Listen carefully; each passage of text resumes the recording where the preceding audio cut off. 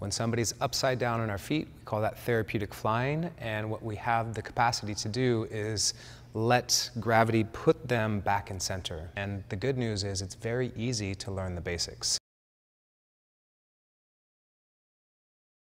Flyers start close to the base, base's feet turned out, flyers hands on the shins. Inhale, exhale, come forward into lifted butterfly.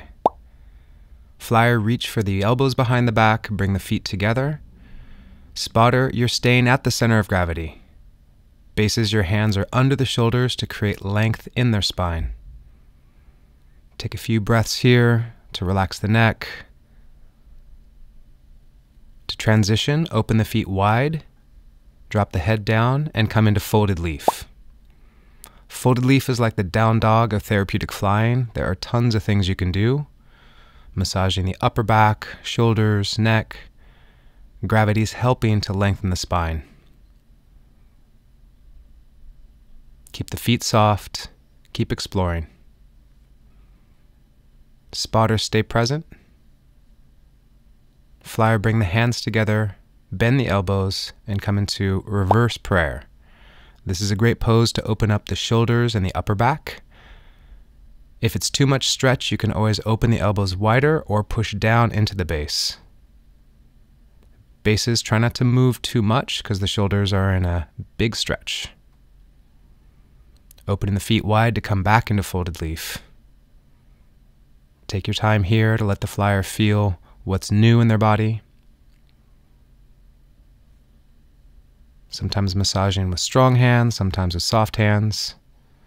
Connecting in a reverse hand-to-hand grip, straighten the arms. Spotter, help the flyer down.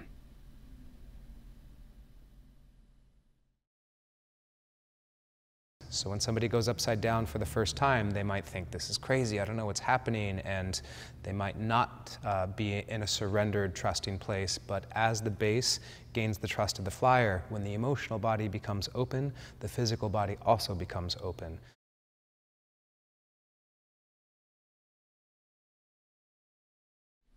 With the foot adjustments, there are 3 rolls and 3 different techniques. The first is the flyer adjusting the feet. They can feel what's comfortable, so they can hold the base's ankles, lift up a leg, and put the feet where it feels good for them. Bases, you can also move your foot. You know how stable you are, so when you move your foot, you increase stability. Spotter can also give support. Spotter's technique is to lift up the leg, adjust the foot manually, and then check in. When all 3 people are working together, you can find optimal foot position.